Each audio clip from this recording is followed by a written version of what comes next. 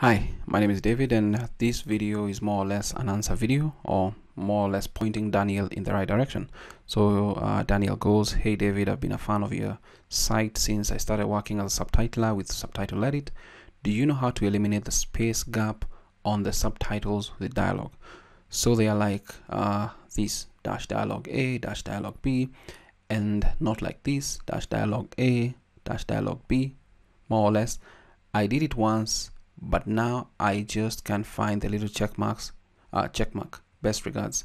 Super easy. So let me show you how to change the dialogue style in Subtitle Edit. It's pretty simple. Just go to options, and I believe from your comment you want to eliminate the gap. So let's go to options, settings, and from the general option you'll see the dialogue style.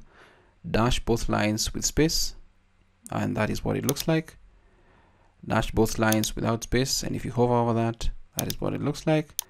Dash second line with space, that is what it looks like. Dash second line without space. So or whatever option you want to choose, you'll choose it from here. Dash both lines without space, that is what you get. Dash both lines with space, that is what you get. So I believe that answers that particular question, how to change the dialogue style in Subtitle Edit. So thanks for asking. I hope this video is of value to you.